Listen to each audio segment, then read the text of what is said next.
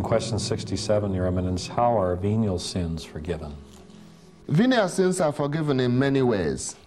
They can be forgiven by our turning to God in a very intense way, what we call act of charity, not just reciting a prayer, but a great desire for God, love of God. It is very near to what we call act of contrition. That means it really pains us that we offended God, not because we might go to hell and suffer for it or purgatory, but because we don't want to offend God who loves us so much, which means we love him. If it is very intense, it can be remove venial sin or even mortal sin sometimes.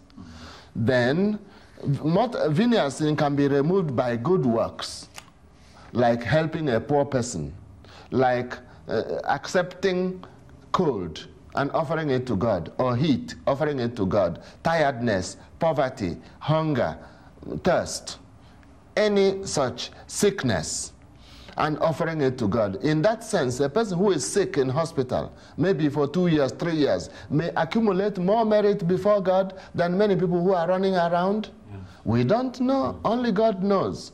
Venial sin can be forgiven, obviously, when we go to the sacrament of reconciliation or penance. We confess our sin and we ask for forgiveness. Added to the humiliation of kneeling in front of a priest and admitting that we are wrong. You see, God uses all that then, and he gives his pardon. Venial sin can be forgiven also by reception of some sacraments, and by prayer. There are many ways, therefore, in which venial sin can be forgiven. So by going to Mass and we're asking for forgiveness there in the Mass, venial sins can be forgiven there. It can. Yes. It can.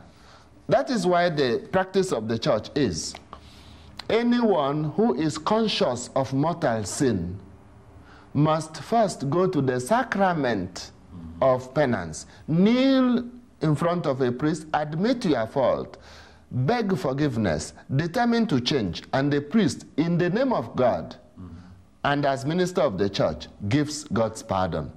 But a person in venial sin is not bound to go to this sacrament before receiving Holy Communion, because first, venial sin does not remove grace from the soul. Secondly, venial sin can be forgiven in other ways. However, the Church also advises us to go to confess our sins, venial sins. And if you want to make greater progress in the spiritual life, you will have to determine to go to the sacrament of penance more often, say once a month, once in 2 weeks. Right. We are not presuming that these people have mortal sin. It will be shocking. Yeah. No. Some of the great saints went to confession every week. You mean they burnt half a dozen houses and sinned with 6 women? Not at all.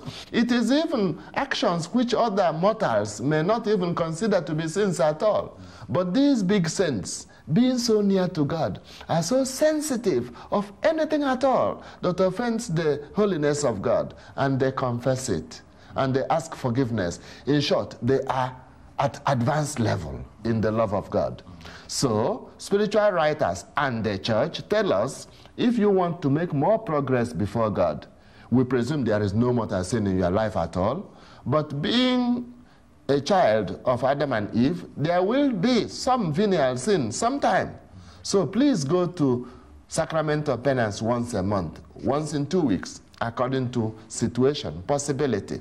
Because this sacrament of penance not only forgives our sins, but it gives us more grace, doesn't it? It does. To give us strength to endure all the problems that we have in our life. Exactly. It gives us more strength to live our Christian life according to our vocation. Yes. And the Christian life is not easy. It is difficult.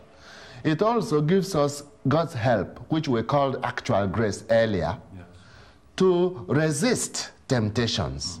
And also to correct our major faults, because most of our sins come from our major faults, those called capital sins or underlying tendencies, which may not lead to mortal sin necessarily.